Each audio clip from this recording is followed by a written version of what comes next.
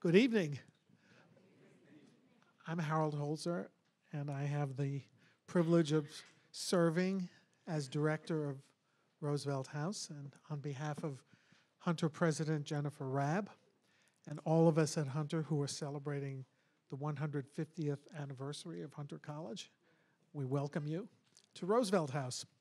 So Roosevelt House may not be the home of the most prolific presidential writer, but as our special guest Craig Fehrman points out in his new book, Franklin Roosevelt was at least one of the most avaricious presidential readers. And we'll get to talk a little bit about this, or at least he says one of the most persistent book collectors, right? We hope he read some of them. Certainly before he moved into the White House. And so much of the New Deal history, which fills books, was crafted and originated in his actual library right upstairs, that we feel we have a call on Craig's attention and yours for this discussion. And remember, this is also Eleanor Roosevelt's house, to the point that she felt secure enough to call it that. And you've all heard me talk about Eleanor's relationship to her mother-in-law and to this home. But her uncle Teddy gets comprehensively covered in Craig's book as both a reader and a writer. So the book, as you can see from the slide above me, is Author-in-Chief. A great title, isn't it? It's perfect. The Untold Story of Our Presidents and the Books They Wrote. I think the title has a double meaning, for me at least. It signifies not only that the authors were presidents, but if you're an author-in-chief, the implication is for some of them they had a little help. Did you think that as well? I didn't make that connection until just now, but I totally buy it. I have a sinister sense of these things. Anyway, this book has already generated terrific reviews, significant attention, as it should, because it's amazing that it hasn't been written before, but it is original, it's sweeping, it's beautifully written. And its author-in-chief, its only author, is Craig Fehrman, who has written for the New York Times, the Wall Street Journal, the Washington Post, and is here at Roosevelt House tonight to discuss his very first book. So welcome, Craig.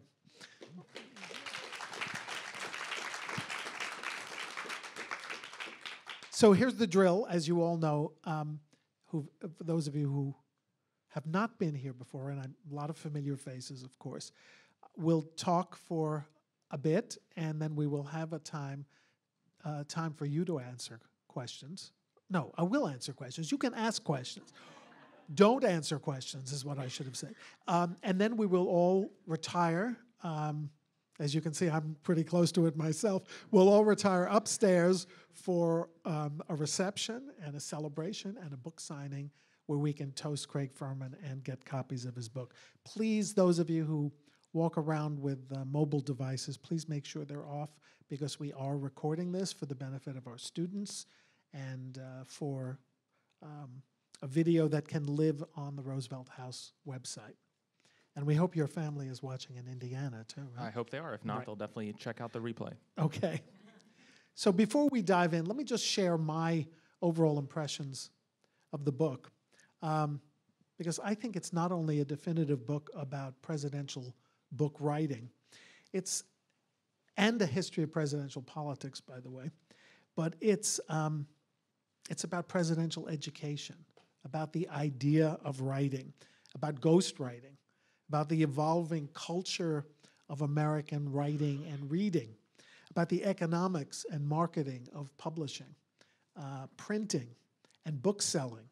So everything from hot type to whatever we have now, I'm not even sure, from mail orders to independent bookstores to Barnes & Noble to Amazon, the Book of the Month Club, the inauguration of paperbacks, all covered just wonderfully. And that's aside from the main story. And I just want to throw that in for those of you who are interested in a sweeping look at the whole evolution of the reading culture in America. Craig provides that. And along the way, he talks about memoirists who are not presidents, everyone from and writers who make a big impact on the culture, from James Fenimore Cooper to Harriet Beecher Stowe, Richard Wright, Babe Ruth. Everyone makes an appearance. So it's a history of American bestseller lists, American busts in books, and I found that aspect fascinating. So now that I've done my little fan letter, what brought you to this topic, and how long did it take you? That's always of interest to our attendees. Well, first of all, thank you for having me. This is a dream come true, and thank you all for coming tonight. It means a lot to be able to talk with you about these books and to be able to talk with you as well.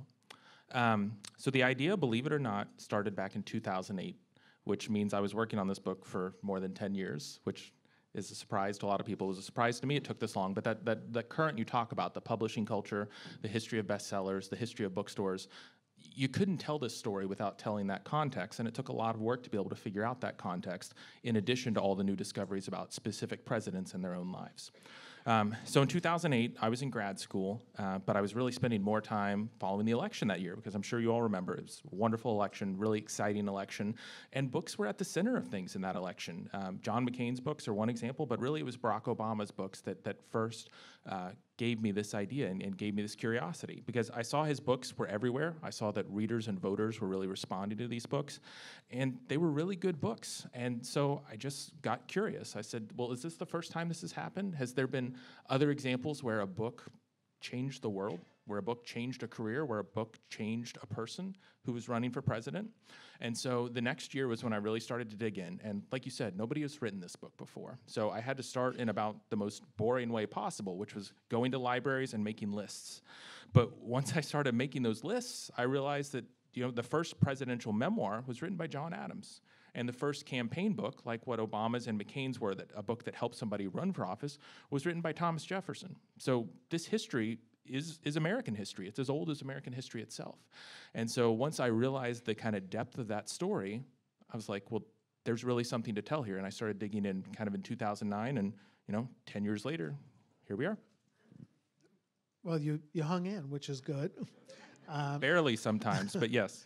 But you also had a family during this period, so you were otherwise engaged in, I know you have young children. Yeah, Henry and Maisie, if you guys are watching, Right. You got to go to bed soon. So, Well, there's an hour times difference, right? Were you, this is kind of a personal question, were you worried at all? This happened to me twice along the years, and it's very upsetting. Were you worried that someone might come along and do this book, or a book? I was a little bit at first, but then when I saw how much work it would take to do it well, I stopped worrying about it. Yeah. I mean, that sounds glib, but it's true. The amount of work it takes to understand how the Sears Roebuck catalog works and why that really changed what readers who lived in the middle of the country could read, or how hard it was to deliver books on horseback. Again, setting aside all the changes in the presidency and campaigning, it took a lot of work. It was a real passion project, and so I was confident that I was the only person crazy enough to go through with it. I'm not saying everyone would have done it the way you did it. They might have just raced through a chronology. So, and Craig has the ability to digress in the book, but keep all the balls in the air, juggling them very nicely. So you get this publishing story, you get the political story. And I think it's important, too, to say that there's a real story here, too, and that's one reason I wanted to take my time, because presidents read other presidents. John Adams was reading Thomas Jefferson's book, or a young Ronald Reagan was reading Calvin Coolidge's book. And so when you see those kinds of moments, first of all, it makes the presidents seem human, because they were readers like the rest of us, but it also shows how central these books were to American culture for so long, and still are, with Obama being a great example. So there's a real story here that even if you know the biggest elections like 1800 or 1860, you don't know everything, because these books were central in their own times, and those kinds of digressions help sort of show how important the books were. And as you remind people, just doing a minute on Lincoln, because we sort of agreed that we wouldn't because we have so many other people to talk about.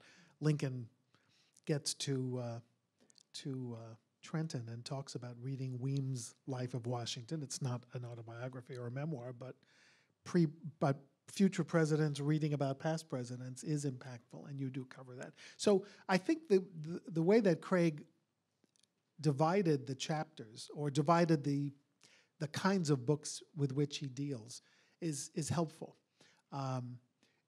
There are, as you pointed out, campaign books or pre-presidential books.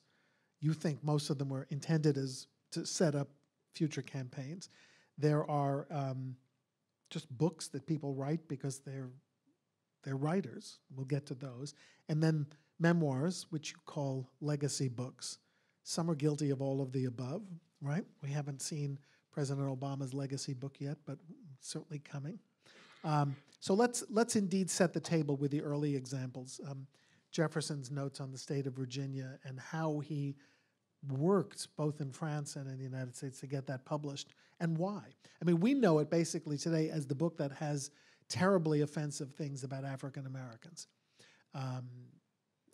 that have further haunted Jefferson's reputation in terms of racial matters. But he had a vision for it, right? That's right. It's a book that definitely has those passages that you're talking about. And one thing I try to do in my book is show that Jefferson cared about this book the way only a book lover could, and that it was really important to him to publish the book and to control every aspect of the book. I mean, he cared about the map that folded out of the book. He cared about the font for the book. And so because he cared about all those things, I think that puts the comments you were talking about black people in a new light, because not only were they offensive even in their own time, but they were exactly the way Jefferson wanted them to be. But that's a small part of the book. The book is called Notes on the State of Virginia, but it's really a book about America, because it's a book that he wanted to defend America's reputation and defend it on kind of an international stage. And the book was an enormous success on that front. It's maybe a book that not a lot of people have heard of today, but by any standard is one of the 2 or 3 most important books that any American wrote in the 18th century. I'm not talking about presidents, I'm just talking American authors. And it was a book that not only in its arguments, sort of defending America's literary culture and its scientific culture, but just in its existence, by the fact that it was such a wonderful book and such a well-received book, it proved that America could compete on this international stage after the Revolutionary War. And Adams and the Federalists who read it admired it as well, right? Because it was a pain to American civilization. They admired it until the election of 1800, right. And then it became the best weapon to use against Jefferson. So Adams had a different way of going about things, right? And not as successfully. Tell us a little bit about that, because the contrast between Jefferson and Adams is always interesting. Sure. One thing I like about looking at presidents as they write is I feel like it's a chance to really see the human side of them, because when you have to sit down and put what you're thinking or what you're feeling into words, that extra step, and this is true for any of us who are writing an email or a letter or anything else, that extra step really causes you to think and slow down. And so you can see that in Jefferson and Adams. Jefferson, as I mentioned, was kind of a control freak. He was somebody who had a specific vision for the book and wanted to make sure everything was exactly in order. Adams was the complete opposite in temperament, which means he was the complete opposite as a writer. He hated to revise. He would talk about how I can't even slow down to write. I've just got to get it all out. He talked about how writing was so hard for him that it felt like a blow to the knee, which I definitely thought about that line a lot in the 10 years. My knees are still functioning, but barely. But that tells you something about how they write differently, but that also tells you something about how differently they are as people, because Adams was very emotional and very impulsive. And while that made it hard for him to write, I also think that made his book revolutionary, because he was so much more personal in his legacy book than many presidents even writing today. And it was hard to write an autobiography in the early 19th century, and it was really hard to write something personal where you talked about who you loved or what your children were like. These books were often very stately and focused on the public role. And so I think the reason John Adams could write about his personal life was just because he was a very emotional person, and that showed up in the way he wrote the book, but also in what he wrote as well. And speaking of legacies, he also had a son who was helpful, and John Quincy had a son who was helpful in perpetuating the legacies and books of the writings of Abigail and John. So all of this is like a triple whammy of legacy that Adams gets the benefit of. Writings of Jefferson doesn't quite have that impact with the diary, even with the diary, right? That's right, and the fact that Adams's grandson is editing the books just sets all that up. Although we should note that Abigail Adams's book of letters in the 1840s actually outsold John's, but John would just say that's another example of the world not appreciating his talents, but I would say it's just an example of Abigail being amazing. Right. So the Jackson part is fascinating because for the first time in this litany of presidents, early presidents who are attending to their legacies, Jackson is wealthy enough and has the kind of loyalty out there to attract, if not ghostwriters, at least people to help, going out to Tennessee to his retirement home. But it wasn't always easy, right? I think he outlived 3 collaborators. It's absolutely right. It has to be one of the most grisly tales in American publishing, because his first ghostwriter was a very accomplished historian who was also a doctor, and so he testified in court that somebody was mentally unwell. And I think he was right, because when that person got out of prison, he shot him in the back and killed him. So that's one ghostwriter down. We have more. The second ghostwriter was somebody who served with Jackson and was his aide-de-camp and traveled with him, knew him, was ready to write the book, and things seemed to be going great, so he went back to visit his family, woke up feeling a little bit sick, was dead 24 hours later. Yeah. And so at this point, and again, I think this kind of shows that human side, Jackson still really wants to finish the book because he wants it to make money to help the widow and the young children of this aide who died, but also because he's already starting to think about, how do I control my life story? How do I make sure, because he was a celebrity at that time, and so there are a lot of attempts, what is the frontier? What are famous generals like? There was a lot of gossip and cultural excitement around them, just like there would be today. So the book was the way to shape that. So he found a third writer. This writer was able to finish the book in one piece, both for the book and for the writer himself. And so they finished the book, but Jackson was so intimately involved. When you think about their relationship in terms of the way modern presidents like Harry Truman worked on their book, if Harry Truman had his own book, Andrew Jackson had his own book too, because he chose the writers, he wrote memos, he was reviewing every page, he was sitting for interviews, and so that book, while a biography of Jackson, is really a book of Jackson's as well. And anyone who has read his letters, as I know you have, he was a very good writer and had, frontiersman and bloody Andrew that he may have been, he knew classical references, he knew dramatic, and he was a very good writer. But yeah, I actually found some letters in Jackson's hand that nobody had seen before, and they capture exactly what you're talking about. He sent these letters to the person who was the best publisher in America at that time, so the person who was publishing James Fenimore Cooper and Washington Irving and other literary celebrities at that time. But Jackson wanted his book to be a hit because he thought it would help him run for office, and so he contacted this editor and was very smart in flattering the editor and saying, that this is really a book that will work for you. This is how many copies we know we can sell. And so when I found those letters, I loved them because they showed that literary side of him, but I also couldn't quite believe that nobody had seen them before. So I contacted the Andrew Jackson papers. And so I think they're up to 17 volumes now in chronological order, all of Jackson's letters. And so I sent them an email and I said, is this, these were in the publisher's archives. Could these possibly be Jackson letters you guys don't have? And the response, the email just came back almost immediately. Ugh, this is what keeps me up at night. Because now they have to put these 2 letters from 1816 all the way at in the an end. addendum, yeah. Right. But there's an online edition, Exactly. so I'm sure they're very grateful, even if they said ugh. At the time, ugh, but with the passage of time, hopefully. So Craig did something very clever. I'll just allude to it quickly because we want to move on to the Roosevelt era as well. But of particular interest to me, because I write about Abraham Lincoln, he considered a project that Lincoln undertook after he lost the Senate race in Illinois to Stephen Douglas.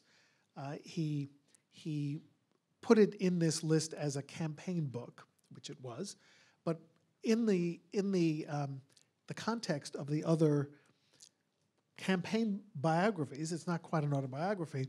But tell everyone briefly about how you looked at this Lincoln project.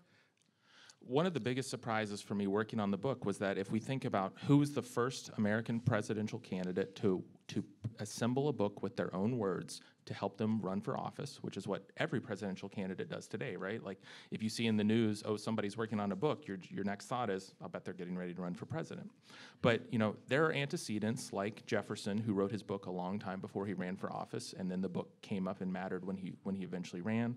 There are antecedents like Andrew Jackson, who needed his book to look like a biography to kind of create this shield where he could be involved with the book but not in public, because it was a little bit dangerous to be a writer, especially if you wanted to run for president, because running for president was just a much different enterprise in the 19th century than it is today.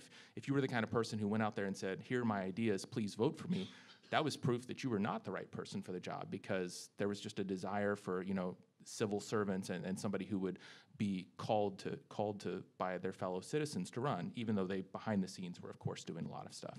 And so Lincoln, behind the scenes, was the first person to gather his own writings and put them into a book. And he was obsessed with it. I mean, when you look at the number of letters he sent and received, when you look at how carefully he worked in putting together these transcripts of their debates. Tell everyone what the book was. I don't think I set it up properly. That's okay. So 1858, Lincoln runs for Senate. He loses. During that election, there are the famous debates that we all know of and have heard of even today between him and Douglas. And so there was an innovation during this time period where newspapers were starting to send stenographers to take down the best transcripts they could get of the debates to try to get what each side said.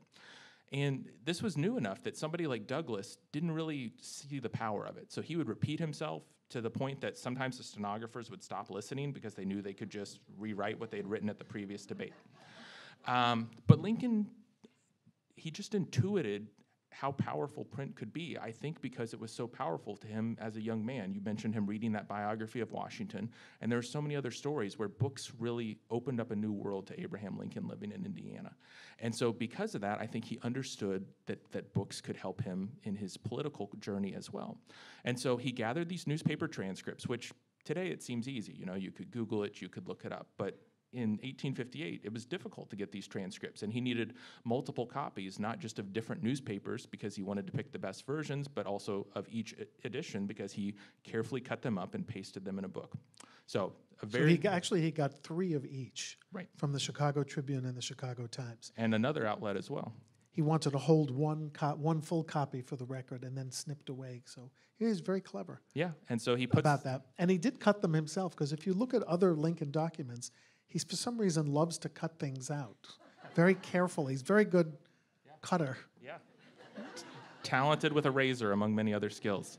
But I mean, I just love the idea of, we don't know exactly how he put the book together, but whether it was scissors, whether it was a razor, an old newsprint like that, the ink's going to stain your fingers, the pages are brittle. But he was careful, you're right. He used a pencil to make the smallest corrections you could think of because he wanted the text to be accurate, because he believed in fairness and he believed in his words, presenting his belief on, this enduring question of slavery and whether or not it should expand. So he puts together the scrapbook. He finds a printer, which is kind of its own saga because he's a very demanding author, as you might imagine. But he finally finds a printer who's going to do it, and the book sold 50,000 copies by the time he was elected. You've upped the estimate a bit, so it's interesting that you've done that, because we used to say 30, but I'm going to take your word for it. Plus, every time Craig has a sales figure, he applies it to a modern sales figure, right, by using some calculus that he has in his head that I don't, which is very interesting. So 50,000 copies then is what today? It would be about the equivalent of 500,000 copies today.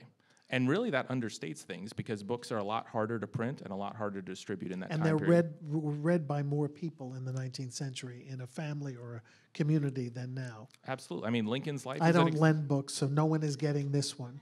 People don't lend books the way they used to and circulate them. Right. I mean, Lincoln's life is an example of the books he had to read were lent to him because his family couldn't afford them. So his book was the same way. And I looked at lots of newspaper coverage from 1860, which is where I got these new figures and these new reports of when the book came out and the kind of impact it made. And it was everywhere. There was a newspaper that said this book should be in the hands of every voter. And honestly, when you read the coverage, it felt like it was. It was just essential. I mean, people have not given this book enough attention, but it was so important to presenting his ideas, and he knew that. He wasn't going to get credit for it. He wasn't, it wasn't like, oh, Abraham Lincoln is an author, and thus he's a great political candidate.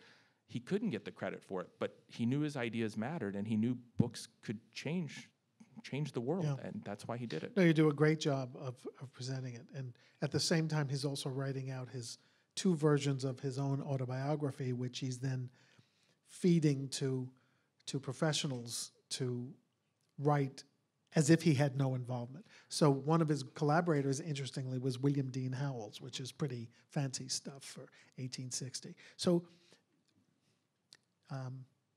Lincoln gave an exemption to serve in the Union Army to Theodore Roosevelt's father, or we might not have had Theodore Roosevelt. He was absolved from the military draft. Theodore is born. Young Theodore watches Lincoln's funeral. Everything is connected. There's a continuum. And now we have Teddy, so Eleanor's uncle Teddy, who is quite the literary man. I mean, you give a lot of attention to his naval history of 1812, which was a triumph of scholarship and still consulted by people who write about the War of 1812. So Teddy is a different kind of guy. He's a professional writer, and he is just reads everything. What does he read, a book a day, even when he's president, and writes a book a week or whatever? Tell us about his, I mean, he's a writer in a sense before he's a politician. That's absolutely right. One of the editors he worked with after Roosevelt passed away tried to do the numbers, tried to estimate, well, how many letters, how many books, and he came up with millions of words, which means that Roosevelt had the equivalent of a very robust literary professional career, not even counting all the political stuff and all the military stuff on the side. So it's amazing his ability to focus. I do think his literary career would probably have been a little bit more lasting if he had been a little bit more patient, but sometimes he was writing because he needed money. That said, the reason I focused on that first book is I feel like it was the book he was the most passionate about. And it was the book where he really articulated some interesting ideas that if you look at his political career, you can see him sort of moving away from. So this book is about the naval side of the War of 1812. And he gets the idea while he's an undergraduate student at Harvard. And it's just, he falls in love with this idea. He's sitting in classrooms, not paying attention to the lectures, but just daydreaming about naval conflicts. And he gets out and he draws maps of how the ships would interact, and he studies wind patterns, and he studies water patterns, and he wants to get these tiny little details exactly right. He goes to archives that no historian had consulted, and this is as a 21-year-old, 22-year-old, to get the information. You didn't do that till you were 24 or 5. Exactly, right. Yeah. Waited. Fair enough. And so he cares about this, and what he does with this raw information is he uses it to sort of debunk some ideas about heroism and patriotism. And the example I talk about in my book is Oliver Perry, who's a famous admiral and won a battle. And the story at that time was that this was a great underdog victory where Perry was just such an American hero and such a patriot that he and his, ragtag group of sailors were able to win the battle. Perry was a huge figure. I mean, it wasn't just that ships were being named after him, towns were being named after him. But Roosevelt very thoroughly debunked this mythology. He did the analysis and did things like said, okay, let's look at how many cannons each ship has. Let's look how those cannons were made, and then let's look what direction those cannons are pointing. Because if you have 20 cannons on a ship, but only 8 of them are pointing in one direction, then really you only have 8 cannons you can use. So that's the kind of specificity that Roosevelt was doing, and he was the first person to do it on these conflicts. And so all that work led him to a simple conclusion. Perry won not because he was braver than the British soldiers or more of a patriot or because of the flag on the top of his ship. He won because he had better resources. And so it's an important historical lesson and to let the facts lead you. But it's also so interesting to think in terms of Roosevelt's own political journey, because by the time he runs for president or becomes president, he did as much as anyone to sort of create the modern presidency we know today, where the president is, the defining figure in our national imagination. He did that through ideas like bluster and patriotism and heroism. I mean, that's what made Teddy Roosevelt Teddy Roosevelt. So it's so interesting to see in his first book that he was sort of saying, those ideas aren't enough. Sometimes you have to think about things like how many cannons are pointing in one direction. But by the end, those ideas and ideals were what he needed. And so you're less kind about his legacy book. His autobiography, you say that it was self-confident but not self-aware. And you even say it was surly. So what happens to him? Is he just too rushed? Is he too tired? Is he too dejected? Is it not written for the joy of writing? Or as you say, he's not at his strongest when he's writing about his really favorite subject, which is himself. But the autobiography is not, you don't consider it a great contribution to this archive. I'm hard on it, but Teddy Roosevelt was even harder on it. In his letters, he talks about, I fairly loathe this thing that I'm working on. Like that's a direct quote. That's how he described his own work. And I think all the factors you mentioned play into it, that he was tired, that he had just had an exhausting and dispiriting run for the presidency again. And I'm not sure that he wanted to write it. An editor at a magazine really sort of convinced him this is worth doing. And the early parts on Roosevelt's childhood are wonderful. And that editor sat down with him and had a stenographer, like the person recording the Lincoln-Douglas debates. And that editor would just ask questions and say, we'll slow down a little bit. Why don't you tell me a little bit more about your parents? Or well, you were outside so much. Why did that matter to you? And those questions really caused Roosevelt to slow down and open up. And the first chapters in the book are really wonderful. There's another chapter later in the book I really like where he talks about how loving the outdoors and loving books are not opposed. We kind of think sometimes that, I'm an outdoorsy person or I'm a bookish person. But Roosevelt said in their highest form, they complement each other. But the political chapters were the ones that gave him trouble, because that's when he would really get surly, and I stand by it. He would really get surly and just try to pick fights and win arguments instead of focusing on that kind of personal material that makes the best parts of the book sing. So we get to Wilson, our first professional academic president, I guess, a Southerner in New Jersey clothing. So he writes one book of pretty strong reputation, right? Congressional government, and then he writes his ambitious History of the American People, which perhaps does not have as strong as a reputation. In fact, when I was doing research for my last book, I found a number of groups within the Democratic Party who took offense at History of the American People. Immigrants, foreign language newspapers, African American newspapers all had harsh things to say. But he can't help himself either. I mean, and he keeps writing. How does his writing come to be a part of the campaign in 1912? You've got two writers plus a judge running against each other, and the two writers get the most votes. That doesn't usually account to a big plus. I'm a published historian, but that's what they were.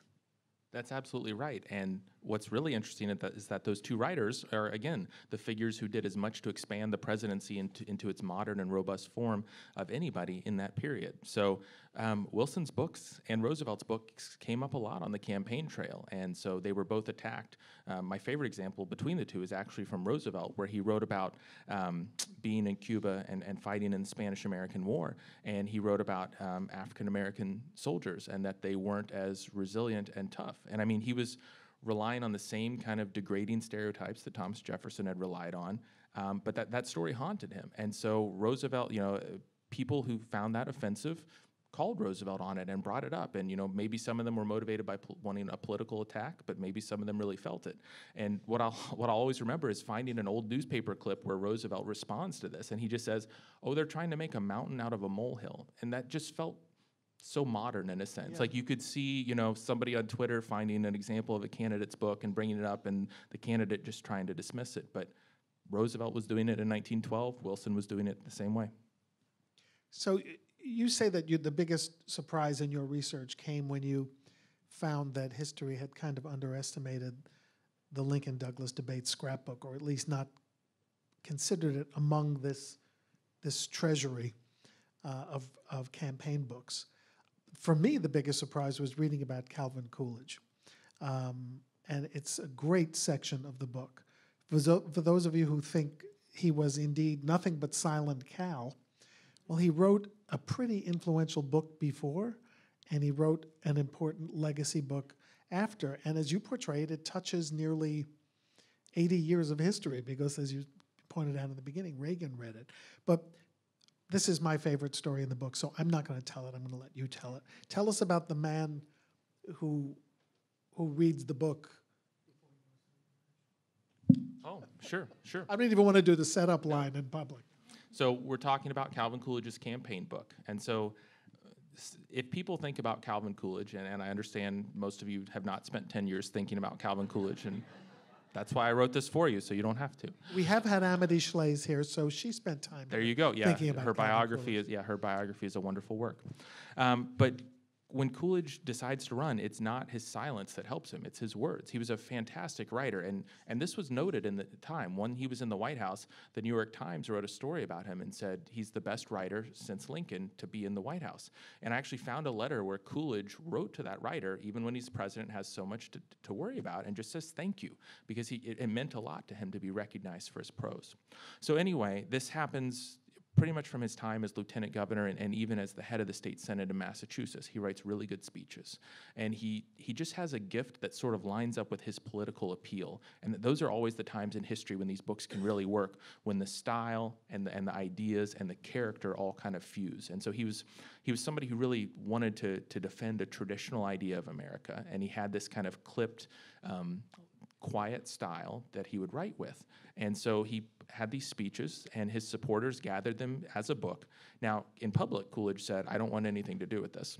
In private, he was arguing about commas with his editor, because, I mean, that's what you have. And again, you see that human side. He was a writer, and he really cared about his writing. But this book comes out, and it really was his campaign when he ran for president, because he was somebody who held on to that old ideal of you don't go out and publicly campaign. So his book was distributed. And this is called Have Faith in Massachusetts. Thank you. Yeah, have a line from one of his speeches. And his editor came up with that title. There were other much worse titles. His editor found that line in the speech, and I think that really helped. And just the context is this is 1920, and Coolidge wants to be nominated for president. Mm-hmm. He's not. Warren Harding is, but then tell us a story about what happens, and it's related, of course, to the book. Right, so the book is everywhere. About 70,000 copies get sold or distributed. Even as late as at the convention, Coolidge's supporters are passing out copies of the book, and one of them hands a copy to somebody and says, this book shows why he should be president. It's Herbert Hoover, who himself is kind of being considered as a potential contender. I don't know if Hoover read the book or not, but so Coolidge does not he's on the ballot for a couple times, but it's famously a very long convention, a very sweaty convention. They're tired, they're out of alcohol thanks to the Prohibition, and everybody's ready to go home. And so finally Warren Harding is chosen as a kind of compromise candidate, and the last thing to do before everybody can get out of town is to pick the vice president. And so the party influencers are sort of trying to push for this specific senator. But when they call on somebody thinking that he's going to nominate or second that senator, instead he gets up and gives a speech about why Calvin Coolidge would be the perfect vice president. And I found old interviews with him and also letters Coolidge sent him after the fact that are just so amazing, because he'd never met Calvin Coolidge, but he received 3 different copies of his book, and then a friend tried to lend him another copy, because for Coolidge, the book was the campaign. And the book really captured everything that he wanted to do. And so this person said, when I read Coolidge's speeches, I fell in love with the person. I fell in love with the politician. And in a very real sense, without that book, Calvin Coolidge wouldn't have had the national notoriety, but also wouldn't have had the connection with that specific voter. That book was a conduit, a way for Coolidge and that person to have a kind of conversation. And that's what inspired this person to nominate him. He becomes vice president and then later president. All from the book. That's why candidates keep writing books. For the delegate who will change history, the delegate/reader. So I'm going to mercifully pass over Hoover, except to who wrote, 30 books, you say? A lot of books. But I love one thing that Craig writes about one book he put out in 1934 called Challenge to Liberty. And he, as Craig puts it, Hoover perceives the 3 great challenges to liberty to be fascism, communism, and Franklin Roosevelt. So, so what can we say about Roosevelt? We have to say something in his house. He was a good editor. I mean, he changed the text of his post-Pearl Harbor speech to say a day which will live in infamy. He was smart enough to hire Robert Sherwood, a Pulitzer Prize winner, to be a speechwriter. So my favorite Roosevelt story you tell is is it Morris Ernst, the publicity stunt that changes publishers' postal rates? Tell that story, because Roosevelt does make a great contribution to American publishing. I think that this move actually may have saved American publishing in the Depression. I mean, he saved a lot of industries and workers, but this is one I didn't know. And it's absolutely a story that sort of gets at how the presidency is changing and how the book industry is changing and so many other things. So in the 1930s and the 1940s, it costs a lot more money to mail a book than to mail a magazine. And the reason for that is that publishers, God love them, they're just not as capitalist as the magazine people. And so the magazine people have lobbyists, they go to Washington, they try to get the best rate, they know how to play politics. Book publishers, and I should be careful because my editor and a lot of the people from my publishing house are here tonight, but book publishers... They're not mailing as many books as they used to. That's so true. Okay. But book publishers are not as focused on maybe playing politics. And so they have to pay higher postage rates, which affects readers. And so finally, they consult with Mr. Ernst that you mentioned, who is a lobbyist, who does know how to play politics. And he comes and a friend of FDR's. Right. And he comes up with a stunt to make this problem, which it seems abstract, right? Postage rates, who cares about that? He finds a way to make it funny and concrete. He sends 2 packages to FDR at the White House. They weigh the exact same. One is a package of books, including Shakespeare and the Bible. The other is a package of dirty magazines. Seriously. And the dirty magazines are much cheaper to ship. And so, I mean, that right there is the argument. You know, should we really be subsidizing things that aren't serious literature and not taking care of our book publishers who distribute the kinds of books that are so essential to being an American and being a participant in democracy? And the argument worked for FDR. He changed the rules as an executive while he waited for Congress to kind of catch up and pass legislation. See, he reacted to socialism for the rich. Where have we heard that phrase before? That's a great story, and I think it's underappreciated. Thank you for finding it and sharing it in the book. You do a great job with Harry Truman. Very realistic job, too, because it's a wonderful story about all the money he got, all the work he did, all the money he blew on this project, the technique that he created. I felt so good for him about the big book signing you talked about and all the attention he got and how happy he was, because I have an affection for Truman, whatever his flaws. But as you point out, it didn't really improve his popularity rating at the time. What did he get, $600,000 for this? Right, which is the equivalent of, I think, about $6 million in today's figures. So there he goes again with the computer. Yeah, that's right. That's good. Well, it's a huge sum of money, but he made very little off of it because he created kind of a small bureaucracy to document the bureaucracy of the presidency. And he has no pension, by the way. He has no Secret Service. He's the last president to have neither, although he gets a pension later when there are pensions. Right, and so despite that lack of resources, he gets the money for the book, but he doesn't worry about how much is this book going to cost, how long is it going to take. He felt and he said again and again, history has given me so much, I owe something to history. And it's a simple thing to say, but I find it really moving to see it in action.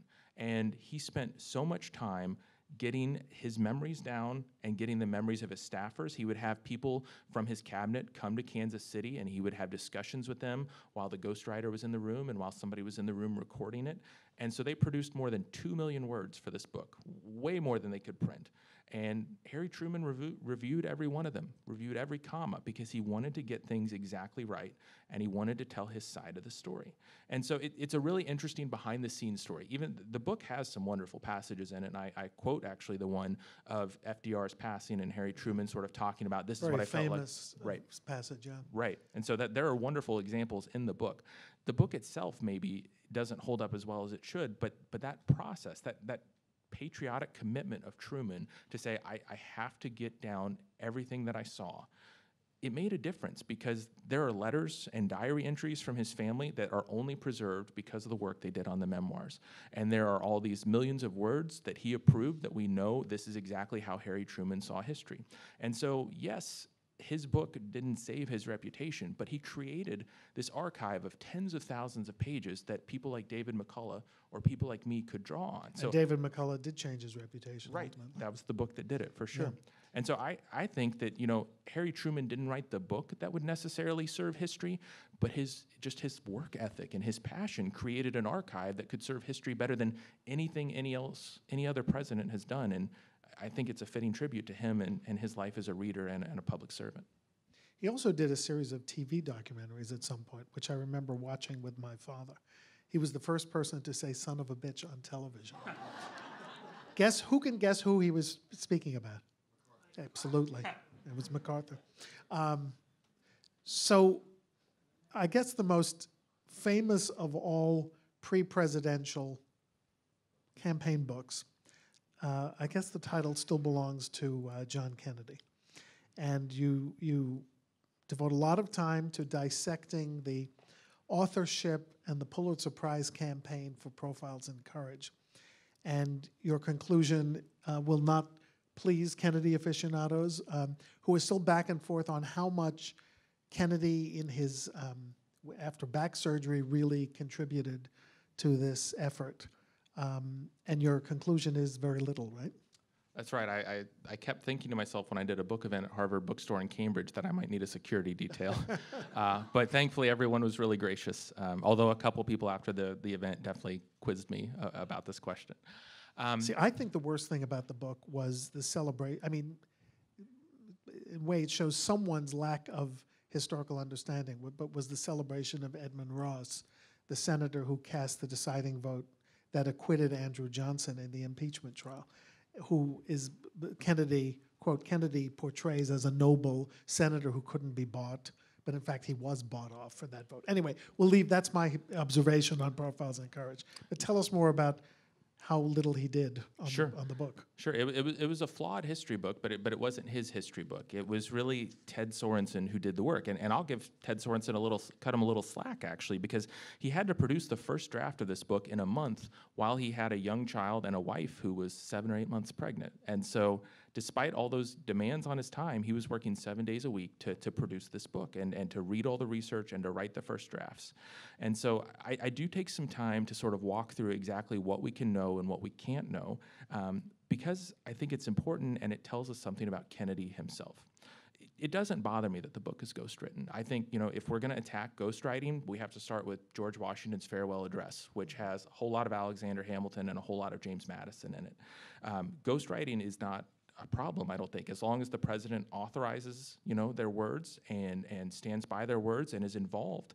It's a fine process that can help somebody like a George Washington produce prose that, is still kind of a foundational text today. The problem is when you want a Pulitzer for ghostwriting. And one of the things I show in my book for the first time with documents I found at the Kennedy Library is that when Kennedy won the Pulitzer Prize for his book, this wasn't something his dad provided him. This was something that Kennedy was directly involved with himself. So this JFK is a senator. He's got a lot to worry about, but he is still working behind the scenes to secure himself a Pulitzer Prize for a book that he had very little to do with.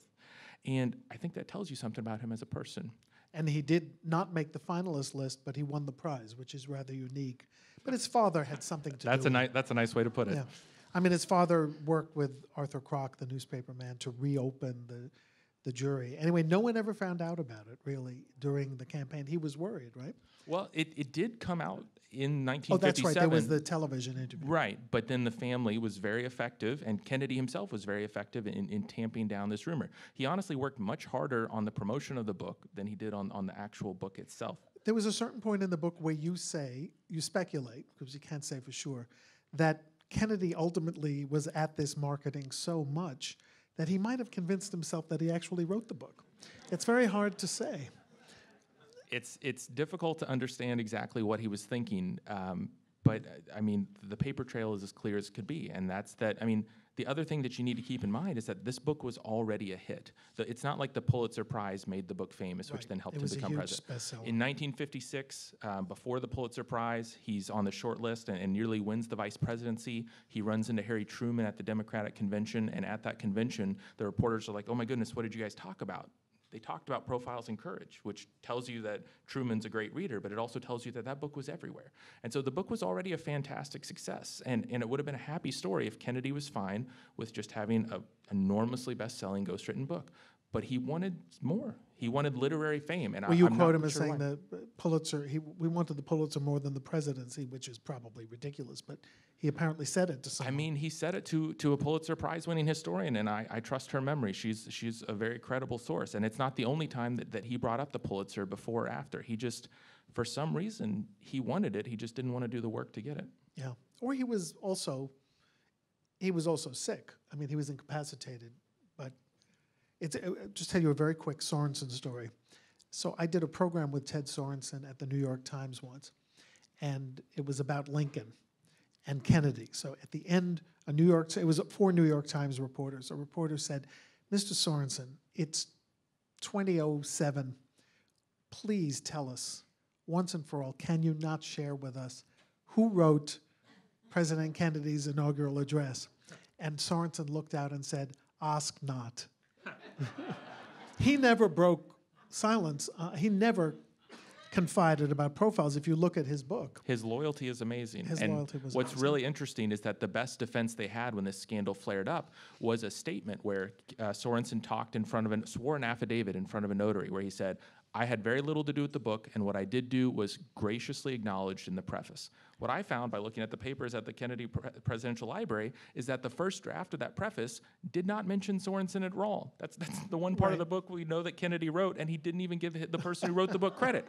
So Sorensen, I mean, it's hard to wrap your head around. Sorensen gives him credit, or Sorensen says, maybe you should at least mention me. Kennedy mentions him in the second draft, and then that slight mention that Sorensen had to beg to put in there becomes the fulcrum for the defense that Kennedy actually wrote the book.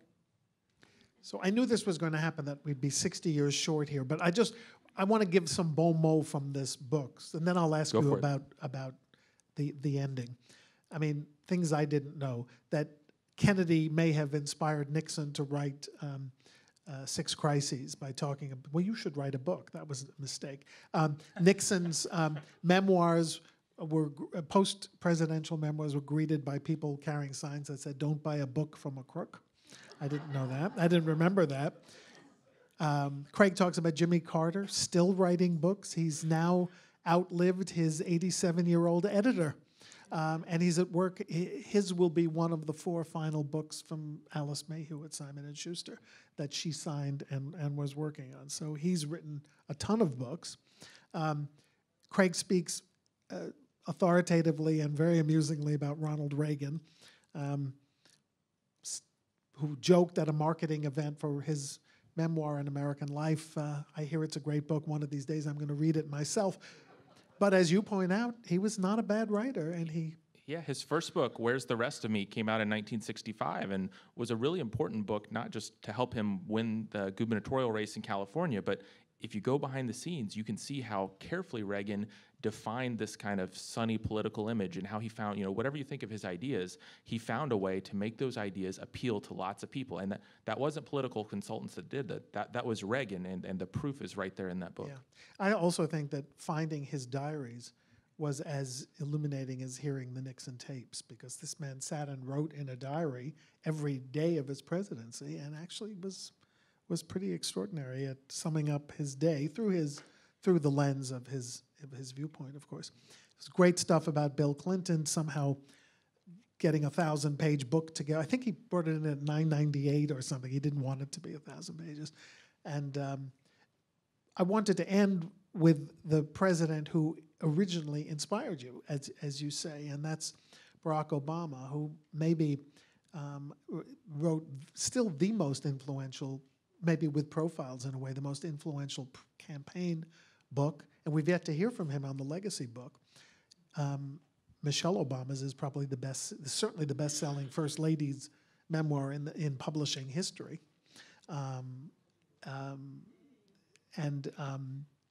But Obama, he had a bestseller with Dreams from My Father 9 years after he wrote it. So talk us through Dreams from My Father, certainly. Sure. It's easy to imagine Obama, telling his polished life story. He talks about, my father was from Kenya, my mother was from Kansas, and that he does that in the convention speech in 2004. He certainly did it a lot when he was running for president. And that life story, I think, was inspirational and kind of set up his call for unity, for working together, sort of the key ideas in his campaign. I mentioned when talking about Coolidge, where if you can have the style and the life and the beliefs all line up, that's a very powerful package. And that was certainly true for Obama, too. But what I try to do in my chapter is say, let's not think about the polished,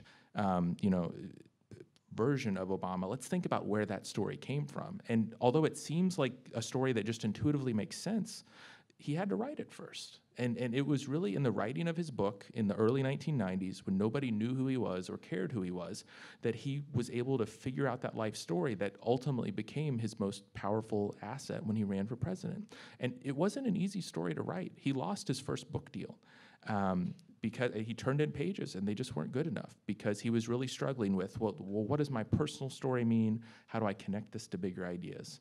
But he didn't stop there. He kept writing. Crucially, he kept reading. He was somebody who really read literary memoir, which is a genre that I think really shaped dreams from my father and helped give him that kind of soaring rhetoric that he used as a candidate as well. And so he eventually got the book together. It did not sell very well. He went on a small book tour, did the best he could to promote it, but the book kind of fell out of print. But what I love is that the book always meant something to him. There's a famous story, a famous trip, when after he becomes state senator, he starts touring downstate southern Illinois. And Obama and the people around him would later say, this was when he realized he could connect with voters from rural white America. And this was when he started to realize that he was a special kind of politician. It's a great trip, but when I talked to people who were on that trip with him, they told me something that I'd never seen before, which is that he took copies of his out-of-print book with him. And if he really connected with a voter, he would give them a copy of that book. They couldn't buy it in a bookstore. It was completely out of print. Nobody cared, but he still cared.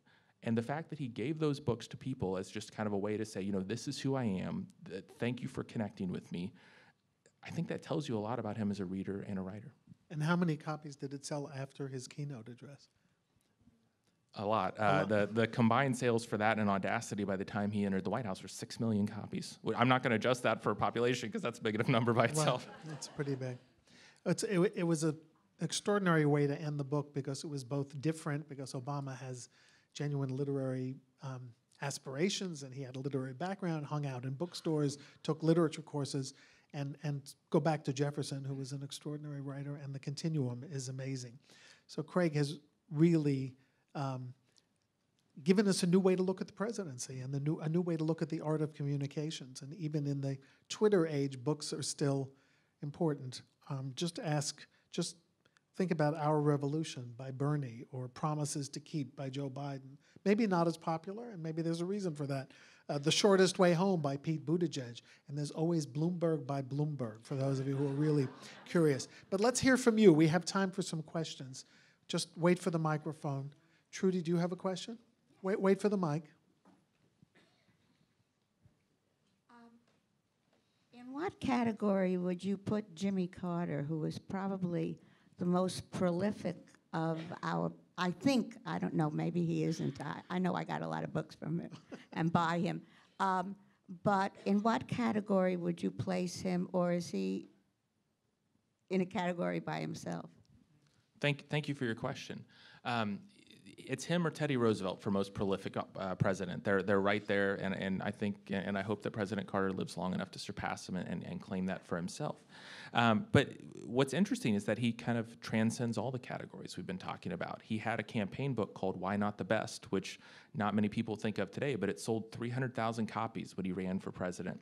And there were great stories about Norman Mailer profiling this upstart presidential candidate, and the reason that Mailer was interested in this guy was the book. And he was like, this is not your average political book. This is a real book. And so that book really helped Carter, and he just kept working on them after. And he's written a children's book. He's written a novel. He's written all kinds of memoir. Religious books? Religious books. Book about his mother? Right. My favorite book of his is called An Hour Before Daylight. And it's a short book, and it's just an achingly personal book. He really tones down the style and just writes about growing up in the South. And there's some passages in Why Not the Best that also talk about his upbringing, but they're even better in this version. And he just talks about, what was it like to grow up in the South? And I remember reading that book while I was working on mine, and so many things that I tried to draw out, those kinds of digressions you mentioned, like the Sears Roebuck catalog or Al Jolson, the actor, they were there in Carter's story. And so it was just such a nice reminder that Carter's life and his all-American childhood were really connecting to some of the other things that I'd already mentioned in the book. And it shows how important books had been to somebody like him, and how important his books have been to many of his supporters as well. Yes, right here. Sir. Thank you, Mr. Fehrman, for the wonderful presentation. When you were talking about President Kennedy and the book Profiles in Courage, and you said when he was going after the Pulitzer Prize, that showed something about him, and you elaborated a little bit, but I still didn't get what you meant. What do you think it did show about him? Sure. No, I appreciate you saying that. I'll tell you a story about a reader. How about that? I still won't say what I think, but I'll tell you what somebody else thought. In my book, I sometimes try to tell stories of regular readers, and that, a school teacher who was in the same county as Thomas Jefferson, somebody who lived in New York City when Abraham Lincoln was growing up. These stories matter to me because all the digressions you talked about. One thing I hope this book does is tell serious readers, people like you, the history of yourself, to sort of know, if I had been alive when Abraham Lincoln was president, where would I have gotten books? What kind of books would I like to read? I really tried to answer those questions because readers are the reason that presidential books have been so popular. The reason that they sell well is because readers care about democracy and care about ideas and care about leaders. So there was a regular reader that I talk about in the Kennedy chapter who was somebody who wrote a book himself. And he was a school teacher. He headed up the student government at his small school in Kansas. He was everything that any of us would have wanted in a kind of social science teacher in high school. He cared about books. He cared about America. He was a very patriotic person. And on the side, he actually worked on this book about Woodrow Wilson that wasn't a great original interpretation of Wilson, but it had a lot of material because this person worked hard. And so he wrote Kennedy and just said, I've heard this stuff about the ghostwriting, but that wouldn't be true, right? You wouldn't have accepted that award if you hadn't done the work. I'm going to assign this book to my students. Tell me that this isn't true. And I think that really boils it down, that if Kennedy wanted an award but wasn't willing to do the work for the award, what does that say about his character? That was something, character came up a lot in the story for this book because people would say, oh, he worked on this while he had back surgery, he was having such a terrible time, which is true. But during all this, he still worked on this book, and it tells you a lot about his character. But I think the real story of the book tells you a lot about Kennedy's character, too. And it's not a complicated issue. Is it the right thing to do to take a Pulitzer Prize for a book that you didn't work on? I don't think that reveals good character, I guess. I said I wasn't going to say, and then I said. Sorry. But I appreciate your question, the chance to clarify. But you set it up nicely, elaborately. Yes, right here. I'm sorry, I'll get to this side. I've been thinking about Bolton and the publishing and the holdup, and I was wondering two parts. Do presidents have to submit their books for clearance, on secret clearance, number one? And two, do you know historically, has there been an instance where any presidential book or any book had been held up for political reasons? Good question. It is a really good question. Yes, there is that review process that you're talking about, and Bolton's book is caught up in it. What's really interesting is there was the talk of even more stringent reviews. When Carter was president, he actually tried to institute a new policy where people could not sell their memoirs after they left the administration, but he couldn't get it through because of First Amendment issues. Even if you think that it's a good idea that they shouldn't sell their life stories, I can't think of a way legally that would hold up in the courts to kind of prevent that other than the review process that we're talking about. I don't know of any examples of a president that would speak to what you're saying, but what I would add, and I think the Bolton story makes this really clear, is that this is just all so new. It really started in terms of just the huge dollar figures in the 1980s, and that had to do with changes to publishing as much as anything else. I call it blockbuster publishing in my book. And so this happened so fast that books by people who left the Reagan administration actually made it to bookstores faster than some books by people from the Carter administration, the previous administration. They lapped them because all of a sudden there was this new emphasis on speed, on money, on gossip. And so that's the world we're still living in today in terms of political publishing, but that's not that long ago. And so I think there are still kind of the questions we were talking about with Kennedy. There are ethical and moral questions about, when you share your story, whether you should profit from your story. And I think the Bolton case shows that as a country, we haven't really solved those issues yet. Exactly. The First Amendment context is very important. Magda, can you make it down here? Wait for the mic, though. Yes, you. Good. Thank you. Can you tell us what the hardest part was for you writing the book? I think the hardest part was the digressions, and so that's why the fact that you said that those worked for you, and that those asides made the story feel more exciting and not distracting, was because it took I really tried to find examples that could go from one chapter to another. So somebody shows up, a publisher who Thomas Jefferson is writing letters to, and then in the next chapter, all of a sudden he's hiring somebody to sell books out of a wagon, and then in the next chapter, Andrew Jackson is writing him letters, and so this book really tells a story, and it really is an untold story. And so for me, finding the right digressions and finding a way to capture the way that, one book would influence another book, one president would read another president, but they also depended on a lot of stuff outside of them, like bookstores and publishers. That was the tricky part for me, and it, I found a lot of fun publishing trivia that I did not put in the book because it didn't connect to that story, but I really wanted it to tell a story, and I hope it does. Thank you. Let's do one more. Yes, here. We'd like to make it hard for Magda to race through the room. Sorry about that.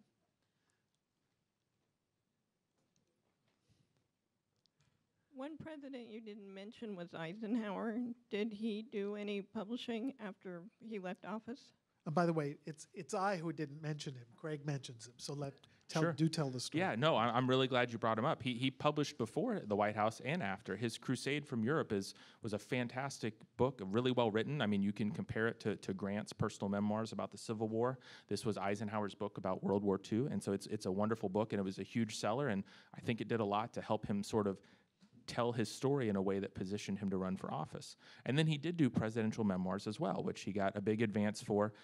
Interestingly, Harry Truman helped Eisenhower get a tax break. It's a very complicated story.